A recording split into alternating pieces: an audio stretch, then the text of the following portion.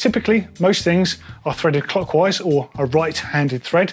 There are some exceptions though. Your right-hand pedal has a right-handed thread, your left-handed pedal has a left-handed thread.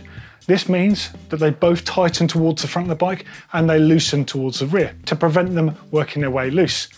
The bottom bracket bearings though actually go the opposite way. So the right hand cup and the left hand cup tighten towards the rear of the bike. But the effect of precession on those bottom bracket bearings means that although the inside of the bearing is rotating forwards as you pedal, the outside will have a force going the opposite way. So it actually puts pressure against those threads to keep the bottom bracket exactly where it's supposed to be.